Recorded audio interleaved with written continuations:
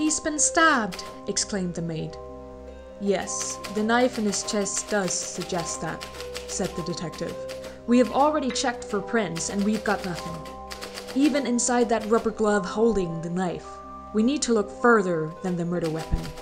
We need to look for motivation. Honey, I'm home. What's this? Some sort of typing test? I know typing is a very important skill for a clerk. But I don't really understand why a woman would want a job anyway. You know, you're home all day, plenty of time to relax, do what you like. Not to sound too jealous. Anyway, I want to ask, would you be able to hurry up with my dinner? I'm starving. Right. Of course. It's obviously the maid that did it, pointed out the young blonde attractive woman who had been sitting on the ottoman in the corner of the room the whole time. She was madly in love with him, and there's literally a rubber glove holding the murder weapon, she continued with a grin. The maid looked shocked. No, I would never, she exclaimed defensively. And sorry, who are you, miss? Asked the detective to the blonde. Oh, I'm just the piano teacher, she replied. What were you doing in Mr. Black's mansion at 10:02 p.m. on a Saturday night? The detective inquired suspiciously. Dear, I understand that you enjoy your typing and everything, but I'm home now, and you have other responsibilities. I'll ask you one more time. Could you please start making dinner? You know, if you were a good wife, it would have been ready from the moment that I entered. No, I'm sorry, I don't mean to insinuate that you're not a good wife. You are. I had a work due in my study the other day with some work friends.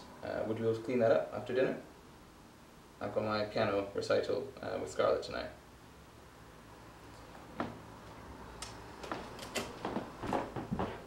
I was teaching? Mr. Black was a very eager student, the teacher answered. Eager to play some keys he was, said the colonel sarcastically. You're just jealous, the teacher remarked to the colonel. You wish, the colonel replied. Is that why you killed him? The teacher continued. Oh, stop it, said the butler who had been listening from the stairs. And you're the butler, I suppose, the detective figured. Huh, don't mind me, the butler shyly stated. Honey, the problem with the toilet's happening again. The floor is covered in water. Would you be able to finish off with that thing and go and clean it up? You haven't even started making dinner yet and it's approaching 6:30.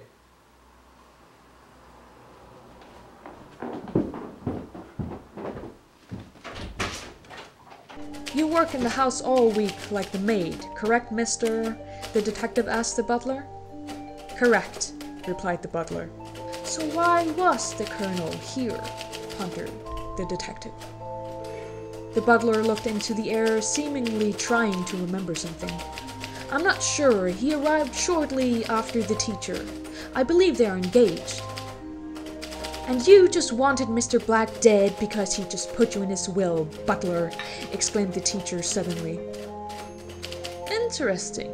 So let me shortly summarize. The maid and butler work in the house all week. The maid is in love with Mr. Black and the butler wants his money. The colonel is engaged to the teacher who he believes to be having an affair with Mr. Black, said the detective. Honey, I'm going to have to be a bit strict with you now, okay? You can't go around buying any kitchen gadget that takes your fancy. We already have many knives, and I can see you already have a set of gloves, so I don't understand why you need another pair. Now, dinner!